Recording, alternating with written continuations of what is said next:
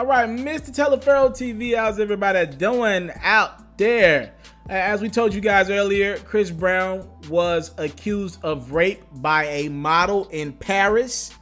Now, I did update you guys about an hour or so ago and tell you guys that Chris Brown has been released. There were no charges filed to him or to the two associates that were with him that got arrested as well. He's free to leave Paris if he likes to, or he can stay out there. Again, no charges have been filed. Knowing Chris Brown, I'm pretty sure he's going to leave. All right, he's going to get the hell up out of there. Yeah, if I know him, he's going to get the hell up out of there. So here's where we're at with it. Chris Brown has done a lot of favors for a lot of artists. He's very respected, and he is a legend in regards to his talent. He's a legend, and he's made a lot of connectionships. So the hip-hop community, they decided to come to Breezy's defense today. I mean, they roll heavy for their own. They ain't having any of it in regards to Chris Brown. They believe that this artist, this singer, this phenomenal talent is being set up because of the new deal he signed. So let's start here with T.I. Clifford Harris. This is what he said about Chris Brown's situation. He posted a picture of Chris Brown being released without charges in Paris. He said, okay, so now what happens to the false accuser? She should face the same scrutiny and punishment as he would if he had did it, all right? King's critical thinking. He went on to post this picture, and this is a post of, Chris Brown just recently signed a new deal, and he's going to become an artist that owns his master recordings. T.I. said, first this, then rape allegations? Boosie also commented on that post as well. He said, first this major move, now he raped somebody. My nigga be on the jet with 7 to 10 baddies for real. Rape, get the fuck out of here. They coming for us all. Who's next? 100. Bitch, you lying. I hope you get raped for real by a gang, you money hungry asshole. Somebody got to start beating these hoes ass where the hood bitches at. Yeah, so Boosie went in. That's a very harsh thing to say. Joyner Lucas, an artist that recently worked with Chris Brown, he had some very in-depth comment on Chris Brown's situation. He said, bro, seriously, shaking my head, get the fuck off my nigga's dick, bro. Chris Brown ain't raped nobody, and any and every way somebody gets the opportunity to create a story and try to ruin my nigga's legacy, they take it.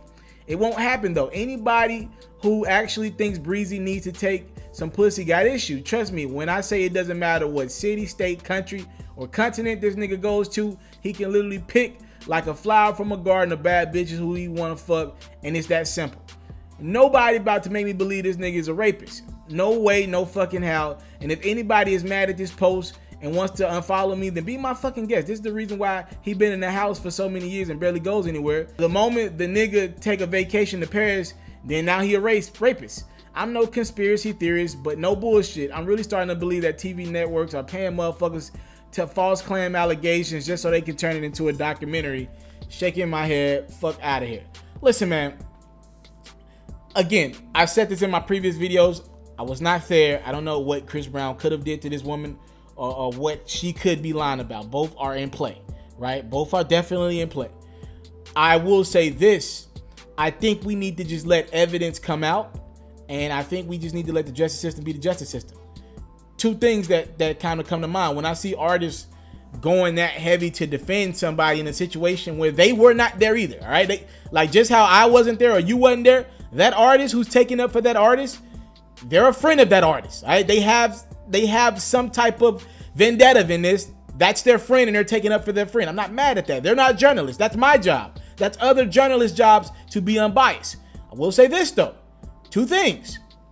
There were a lot of people who defended R. Kelly 5-10 years back and said he would never do that to these young women. And I'm not saying R. Kelly's guilty of anything, but sometimes being quiet to me is as guilty as saying a mouthful, and we have yet to hear R. Kelly make a statement in regards to a lot of these allegations over the years. And he did marry Aaliyah at 15. That can't be disputed. That's documented evidence. All right, and he was 27, 28 at the time. That's documented, right? A lot of people caked up for R. Kelly back in the day. Matter of fact, I know social media was not as prevalent over a decade ago. When Chris Brown got into it with Rihanna, a lot of people defended Chris Brown in that regard until the pictures came out of Rihanna freaking face being bashed in. And then Chris Brown ended up himself apologizing and said he did some things wrong. I'm not saying the brother's guilty. I'm not mad at friends for being friends. Only point I'm trying to make is none of us know. So I don't go crazy the first day when I see somebody come out with rape allegations. I always feel for anybody who could have been victimized, and I just say, yo, I want the allegations, I want the whole case to be played out, and I want everything to be either found proved innocent or guilty. But I always feel for an alleged victim.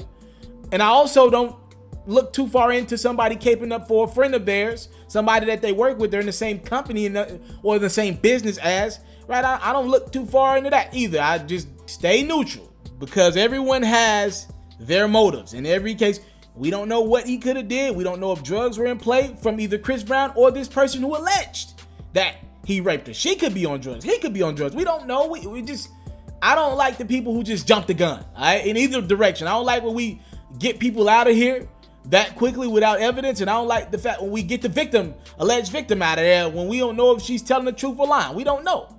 Thank y'all so much for the Time Love support. They gonna ride for Chris Brown, bruh. Look, in the same month that we probably lost R. Kelly for good, like officially lost, like he's gone, they trying their hardest to not lose Chris Brown. Thank y'all so much for the Time Love support. I don't take it for granted. Salute.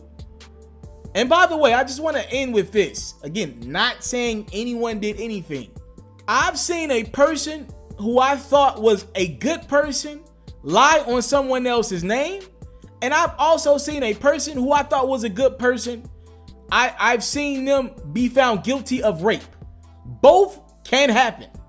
Both can happen. I'm out.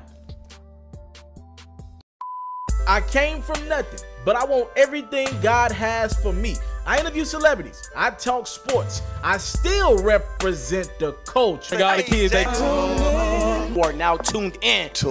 Yo, we locked in right now, Mr. TALIAFERRO. Mr. TALIAFERRO. Mr. TALIAFERRO. Mr. TALIAFERRO. Shout out to Mr. TALIAFERRO. You're watching Mr. TALIAFERRO TV. Mr. TALIAFERRO TV. Here with the triple B's, you can't do nothing but win.